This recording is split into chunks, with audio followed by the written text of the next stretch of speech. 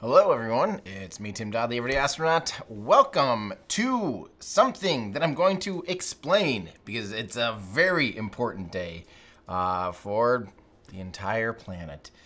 For those of you that don't know, since this channel has been around since 2017, every year I've done the Astro Awards, and we vote for the biggest missions of the year. This year, so this is the third year now that we're doing the live in-person awards. We're going to be live streaming. I'll be putting that up here this week, the live stream link, so you can watch the actual awards show, but it is in person, January 17th and 18th in Austin, Texas. So if you want to come to this award show, and it's actually a full 2-day conference with a lot of awesome people that you might recognize their names and faces. But yeah, it's a 2 full day thing.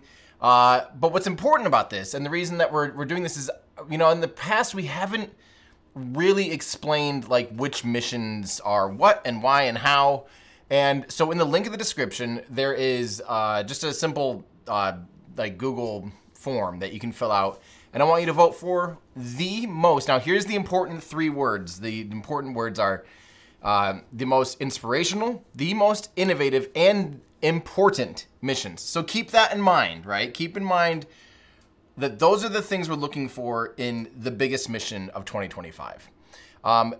Previously, in the last 2 years, we've given out, or maybe just last year, maybe last 2 years, we've given out special awards for the ones that are specifically the one that is the most inspirational, the one that we consider the most important, the one that we considered most innovative, and then one on top of that that represented like just kind of the biggest mission of the year.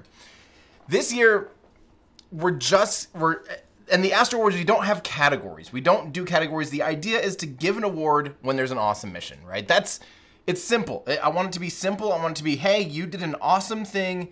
Come up here and accept an award. So keep that in mind. There's not like the coolest mission that went to Mars. You know, there's not like the funniest astronaut that's last name starts with a G. You know, it's like, no, we are going for just simply the most inspirational, most innovative, and most important. So these are the ones that are more or less nominated for one of the most of those 3 things, and we're picking one. So I wanted to give you a rundown on kind of each of these missions so you can grow more familiar, so you can then have, I think, a little bit more context when you're voting, because I want this vote to be meaningful. I don't want you just to, you know, see the first one that you recognize, because there's some big ones that you might not be fully aware of. So let's start off with, let's just go through these. I've got what I've did just to try to make it a little bit unbiased. For the most part, I'm pulling up the Wikipedia article just so I can show you kind of some generic things about it, trying to not pull up a bunch of hype, because I could pull up, you know, really cool like videos that are like, check this out, and then you get really excited. I probably will do a little bit of that because the Wikipedia article is a little boring. But okay, the first one that's nominated for the top award of the year is Firefly's Blue Ghost. This was their first lunar lander mission. This is the first commercial lunar lander to ever land on the moon, ever successfully, I guess I should say, with the pointy end up, flaming end down, right? This is the first one to do that. It landed on March 2nd. It launched in January. So this is like a 2025 through and through. That's always another hard thing about these missions and about the stuff is sometimes a mission launches in 1 year and then kind of does the science the next year, or sometimes it does science for 7 years and then all of a sudden, and we'll talk about this a little bit, then all of a sudden you get the science back and a paper comes out and it's like, okay, well, was that a mission for this year, or are we now celebrating the paper that came out because it's a big discovery? Again, we'll talk about that more. Okay, so Blue Ghost, this is Firefly Aerospace made the first successful ever lunar landing with the commercial lunar lander, and they did this for some of the big things is that they did this for, what was it, $93 million. That's incredible. I mean, that's like 1/10 the cost of some of the, you know, the earlier Apollo lunar landers and stuff like that. Apollo era lunar landers, obviously not the human landing ones. But it's just like, we're working on this CLIPS program, the Commercial Lunar Payload Services, and they're the first company to actually do it. They're the third one to try, first one to nail it. So it's awesome. It was a very successful mission. Just shows kind of this commercialization of spaceflight. It shows a decrease in, you know, cost. It shows that a plucky, relatively small team of people can do it for, you know, a small fraction. of the cost of what has been done traditionally. So that's why this is considered one of the most important, innovative, and inspirational missions of 2025. Firefly Aerospace, so just keep that in mind. Blue Ghost. Next one is From 2. I'm sorry. I have been battling a cold for about a week. Let me tell you, I'm going to throw my bias in here and kind of explain why I think this is maybe one of the most underrated missions. Maybe not ever, but darn close to ever. So this year, what was it, in March? Yeah, April. Well, March, local time. This year, humans flew around the poles of the Earth. We've never done that before. If you think about like every spaceflight mission ever, no humans have ever flown around the North and South Pole. Until this. That should be enough said. I think, you know, if you really think about it, that's a huge deal. It had always been proposed to be flying out of Vandenberg on first, you know, there's the Titan Gemini, the Mole program and things like that. There was the space shuttle was supposed to launch from Vandenberg. But come to find out, SpaceX now has enough performance out of their Falcon 9 to launch out of Florida and do a dogleg maneuver and still be able to launch crew to a polar mission. So, From 2, in my opinion, is a really big deal. And what's cool is, another reason that I think this will be cool and I think relevant too to the Astro Awards is on Sunday we're actually getting an exclusive look at some of the footage that they shot. So, I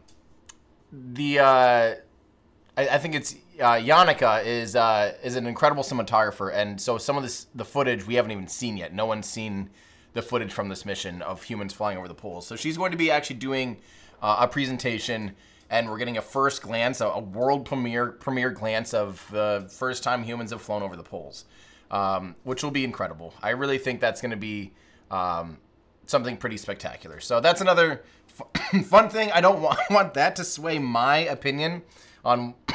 I'm sorry. I swear I wasn't coughing at all earlier. I don't want this to sway my opinion for why I think this is such an incredible mission. Overall, this is just one of those I'm like, yes, finally we're doing something cool and unique and seeing a part of the Earth from a new perspective that we've never seen before with human eyes. Just think it's really cool. That's From 2. Again, I think there's still more to learn about it and more to see. And when they, it's going to be really cool to see the the footage from that. Oh, here, speaking of, okay, this is footage from the outside of it that was released that showed the views from the cool. This is a time lapse where the really cool views are when it goes over the poles. You just see, I don't know, it's just, wait, I guess kind of this is like the main view, but I don't know. I think this is pretty spectacular. From 2, there you go. Let's go to the next one. The next one being, okay, so Escapade and New Glenn 2 are wrapped together in this one because they're the same. The second launch of New Glenn is the one that we all probably remember, just happened last month. Well, I guess, wait, last November, so I guess now it's January. It happened 2 months ago. It's the first time that New Glenn launched and landed a booster, so that was a really big deal. I'm sure we all remember that. I'm sure we've all seen the footage. Let me see if yeah, this is, you know, again, trying to not do a total hype vid, but, you know, just as a reminder of what that looked like, it was a pretty spectacular mission. First time seeing another orbital booster land after Falcon 9 and Starship. Really only the second, you know, orbital class rocket to actually do this. Sorry, orbital class company to land a booster. So, and then it is very, very massive. So this was awesome. I think we all are familiar with this, but then the important thing to remember is this is also the launch of Escapade, which is like on its own, forget the New Glenn part and the exciting part about New Glenn. It's kind of a bonus because it also launched 2 spacecraft to Mars cheaper than ever before. Again, kind of this commercialization that helps bring the cost down immensely. I don't remember what the total price was. I think they had the price. I mean, it's like, I'm going to say dirt cheap. In the world of spaceflight, dirt cheap. Definitely, I think the cheapest thing flown to Mars. So when you're looking at our Voti thing here, keep in mind that we're kind of having to lump these two together. Escapade and New Glenn launch and landing. It's kind of a 2-for-1. That makes it a little bit more, and again, remember, we're framing this in inspirational, innovative, and important milestones in spaceflight, right? So keep that in mind. It's hard. Honestly, I go back and forth. Okay, next, these two are actually, in my opinion, these are two of the most important things to ever happen in science, almost. They're up there. However, I don't know, these are both old missions. Like, Bennu touched down OSIRIS-REx touched down on Bennu in, like, what was that, like 2019 or something? And it landed like 3 years ago now, or something like that. Like, it's been a long time, but the science is still coming through. And same with Perseverance. Perseverance has been on Mars now for however many years, 5 years or whatever. And so let me just show you that. So these were big things because, Perseverance found a rock with leopard spots, and that might not sound that exciting. However, this is the best marker basically so far of what could have been something with potential life-ish. Signs of ancient microbial life, of course. Very significant. I mean, if this turns out, and this is, so I don't know how to treat this. I don't even know, honestly, I don't even know if this deserves necessarily an Astro Award. It's an old mission. We've already celebrated the mission of Perseverance. However, I think it's also important when a mission has science come through and be published and it's out in the public, then what? So, I don't know. These two are both, and the other big one, this one's probably bigger, was sugars, found in stardust in from asteroid Bennu, which was OSIRIS-REx. And basically they found what could be building blocks of life, more or less, on asteroid Bennu. And, yeah. So, I don't know if it gets any bigger than that, really, you know what I mean? But also, it's not, that mission was already innovative. Like, we already celebrated that mission for being innovative and perhaps inspirational and perhaps important. And so now it's like, what do we do now that there's science that we have and it's been collected and it's been published? Is that still worthy of an Astro Award to be the top one of 2025? I don't know. Maybe I should almost add another question. Do you think that these missions deserve to be recognized in the 2025 Astro Awards? Because that's kind of where I'm at almost. It's like, Escapade was about 75 to 90 million according to Rob Speed in our Discord. Thank you so much, Rob. That's what we're here to discuss. So maybe what I'll do is check back on this. As soon as I'm done here, as soon as I turn off this live stream, I'm going to add another questionnaire that says, do you think missions like Perseverance and OSIRIS-REx's that have been out for a long time deserve recognition at the 2026, I guess, Astro Awards for Best Mission of 2025? It's hard. I don't know what the right answer is. And remember, we're really trying to find the one that encompasses inspirational, innovative, and important. So, I don't know. Yeah, so I'm seeing people saying maybe stick to spaceflight missions, not science. But I don't know if that's right either, because what's the point of the spaceflight without the science? You know what I mean? Trust me, I love giant rockets. I love spaceflight. I love the engineering. But it's all pretty pointless without the science. So, it's basically the difference between sandbox mode with Kerbal Space Program versus the career mode of science. Oh, man.